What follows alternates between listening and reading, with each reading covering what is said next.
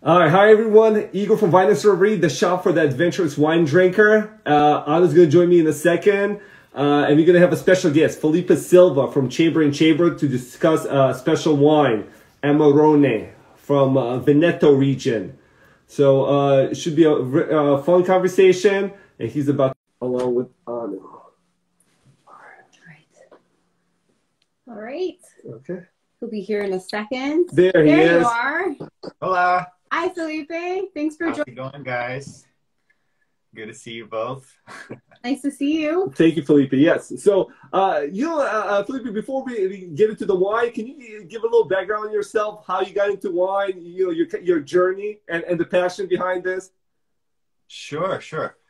I think for all of us that work in wine, it's always kind of like we don't ever plan to work in wine, right? It just kind of happens. And I think it was the same with me.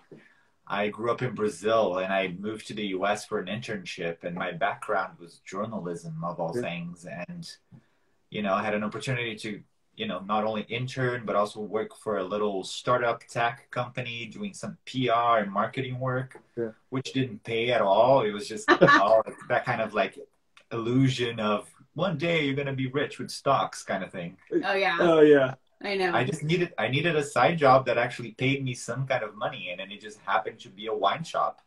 And at that time, I was early 20s. I had no idea about wine. I didn't know anything. And they hired me for whatever reason. And I started working there and just fell in love with the whole thing. Like, not only with wine, but also the history of wine, grapes, regions, and it's so much history and geography and all of that together. And I just started studying about it, and it took off from there. And so now you're working for Chamber and Chambers, which is a importer and distributor of wines from all over the world. Kind of give a little overview, about the company. Yeah. Sure. So I started after that kind of retail job, the retail opportunity. I moved on to the other side of the business, which is the wholesale side. Is instead of dealing with consumers directly, I deal with people like you who are then selecting wines to offer for your clientele, and then it's a completely different side of the business, and I'm really happy with it. The company I work for, Chambers and Chambers, has been around for almost 50 years. It's still family owned, it's female owned, and it's one of the very last of those traditional distributors left in California. It's still family operated. It's still local. We're based in Napa. And we are importers. We import wine ourselves, and we distribute to California and Hawaii. Very cool. Yeah. Awesome. All right. Do you have any questions, or you want to showcase maybe the wine? No. So you're joining us this week, and we're showcasing Amarone. So I'm going to just share the bottle with our guests so they can see the wine we're having. And do you want to talk a little bit about this wine? Yeah. Let's talk. Yes. Let's talk. First about Amarone, the region, or kind of before we jump into the actual wine. Yeah, so let's talk about Amarone. First of all, let's clarify a few things for folks that might not know about Amarone. It's Italian wine, right? And Amarone actually does not refer to a particular grape or a region, really. It's a style of wine. So when you hear that name Amarone, really what that means is a style of wine. The wine has to be produced in a certain manner, in a certain form, to be classified as Amarone. The region that it has to come from one particular region. That region is called Valpolicella, and that we have it. We're map. Yeah. So we're looking at northeastern Italy, and this would be like Valpolicella would be kind of this dark green between Suave and like Lake Garda. So we're talking about right above Verona, the city of right above Verona. That's right. Yeah. So Valpolicella is that kind of wine region that surrounds Verona. So for whoever has been already in Venice, you probably have passed through Verona. It's a very important city in that region. Lake Garda is right there. So you have this pretty region with rolling hills and the beautiful Lake Garda right there too. So that's called Valpolicella. Amarone is the main red wine from that region. It's called Amarone di Valpolicella, so that's kind of like its official name. And then another cool fact is the grapes that have to be in an US. The grapes are indigenous to the area, and we have Corvina, we have Rondinella, and we have Croatina. Those there's a few others that are allowed to be included in that blend, but those three are probably the main grapes that you're gonna work with when making Amarone, especially in that bottle that you guys are trying over there. And Fellipe, just to maybe backtrack a little bit, the grapes that you mentioned, that's typically the three grapes led maybe by Corvina, could be like, I think typically the main grape. So this, Valpolicella, Ripasso, and Amarone. So it's three different styles made from kind of the same blend of grapes. And the way I understand it, they kind of go up in depth. So Valpolicella is typically the lightest, both in color and in taste. Then Ripasso, it has a few more drier grapes, so it's more concentrated. And Amarone is the most concentrated of the three. So it's like a three-step process almost. Yeah, no, that's absolutely right. So like I was saying before, Amarone is a style of wine, right? So you have to follow a certain procedure, and I can go over that procedure, which is quite fascinating.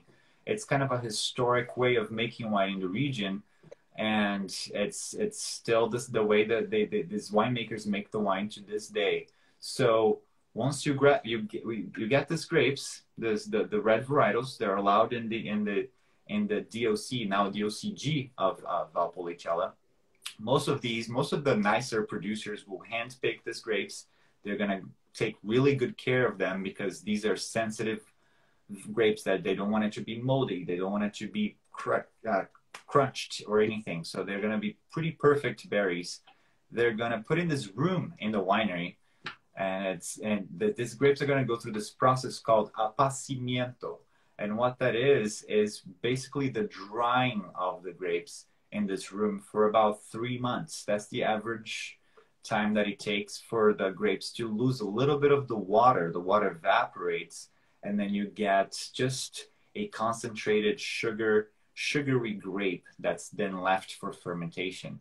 That is a very, very laborious job, and most of the nicer wineries will make that process happen in a more natural way, really putting the grapes in this room and let them take the time to dry. And other wineries are going to use some sort of like rushed process that's going to kind of mimic that, but try to make more wine out of that. So it's important for us to know which wineries are doing which way and respecting more the tradition. So that's why I'm happy that you guys have Tenuta Sant'Antonio there, which is a winery that's been around since 1995. It's a family winery. It's owned by 4 brothers, the Castagnetti brothers. And their motto really is to make great Amarone, respecting the traditions of Amarone, but also respecting the integrity of the fruit and showing the soils and the nuance of the wine, right? Because Amarone could be quite a big, explosive, chocolatey wine. Sometimes but it's nice to have someone trying to actually show the potential of the grape in that region. So these guys are doing that. Yeah, it sounds kind of time consuming. And, if you're drying the grapes, you're losing volume of the liquid. So that means production is going to be less too. Very right. Very right. Besides that, after the fermentation, the fermentation is also a very slow process. They go through a very slow, cold fermentation. And then to have that grape really concentrate its sugar and alcohol contents. And then they go through about 2 to 3 years of aging in barrels minimum to get to an additional bottle release and so forth. So with Amarone, we typically see older vintages being current. So what you have there, I believe, is a 2015 vintage of Amarone. That's a current release for that producer. So it's pretty interesting. That's nice. Yeah. And Fellipe, just to kind of jump on what you were saying, so Amarone, it's a relatively popular style. It's a premium wine. It's always premium. So it's there's no like bargain Amarones.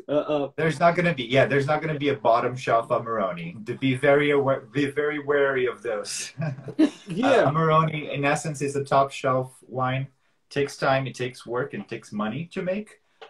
With that said, though, bringing back what you kind of briefly mentioned, there are other styles of Amarone, of not Amarone, there are other styles of Valpolicella wines that would be kind of like mimic the Amarone potentials. And one of them is Ripasso, which is the one I opened today. I actually have had a bottle of this. It's Tenuta Sant'Antonio Ripasso. So it's this, the younger brother of what you have there. Okay. And the Ripasso wine is basically the Valpolicella grapes, the same grapes that they use for the Amarone, but they don't go through that drying of the grapes. So they ferment that. And the one extra step they take for that wine is they will let that stay in contact during fermentation with the pomace of the grapes that went through a passimento. So they see a little bit of that Amarone character of richness, a chocolatey bitterness that's so textbook from that style. No, that's it's such a awesome process, and I think it's based on some of the oldest winemaking processes in the world, like grapes. And yeah, I think the one thing that you were mentioning, and that I know from what I've read, is that yeah, there's wineries who take special care of the grapes and use the best grapes for the process, but that's not everybody, because a lot of it you do it for economic reasons. And I think the rules, I think, of the region is that 70% of the grapes could be dried, and that's like the only rule. So you don't need to have top quality grapes in order to do the wine. That's why these guys are known for the quality of the wines. Not everybody's known for the quality of Amarone wines.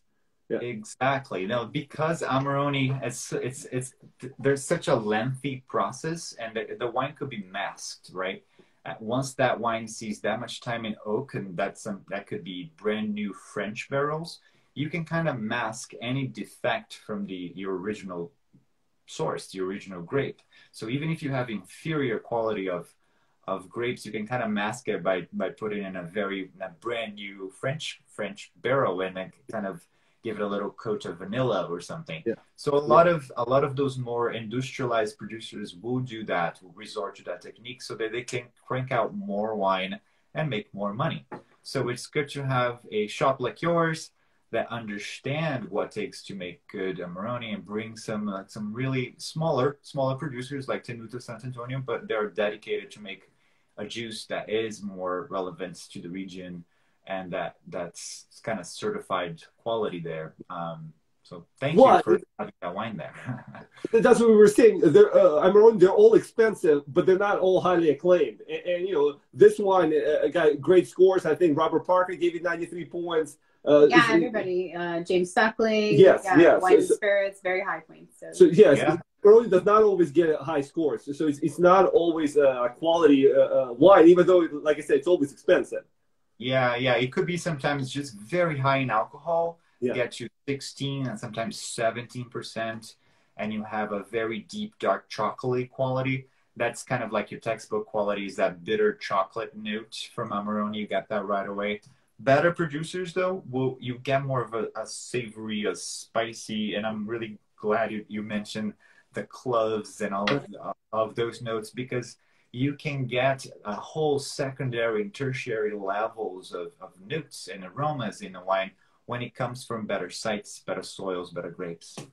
Okay. Well, Anna, tested the wine beforehand, and she was actually, a lot of, what are the notes that popped up to you? Yeah, so I wrote down like dark cherry, like bitter chocolate, and I wrote cloves because I got some spice there, and then tobacco, and just very nice tannic finish at the end. And you asked me to smell the... Yeah, I did. So I cook quite a lot, so I have an extensive spice cabinet, and I wasn't sure what spice it was, so I was pulling them out, and I was making him smell it. So these are cloves. Yes, ground cloves that I have, and I was like, I think that it's cloves. What do you think, Fellipe? I'll take cloves any day. I think it's a good testament of the quality of the wine, And to talk about the particular wine you have there, Igor, yes. you have the flagship wine from Tenuta Sant'Antonio called Castagnetti Selezione. So that's kind of like their main. They have another Amarone they make. It's a single vineyard, a little pricier. That one is a great Amarone for someone who's experimenting with that style, want to try something that is a quality Amarone, but it's a little bit more accessible, especially on that size. I believe you're carrying the 375 bottle, which is great for 2 people, for a dinner night, and then you can spend less than $30 and have a really top quality Amarone on your dinner table. I think that's pretty genius. So, just my 2 cents on when while Fellipe was giving us all this fun information, I was tasting the wine. So a lot of spices, very concentrated wine. I mean, it looks like that. I don't know if it came off on the video, but it's very, yeah, I would say medium to full body, very concentrated. But very balanced too. Yeah. What you're saying, vanilla does not dominate, which is like a sign of oak or over oak. Yeah, beautiful wine.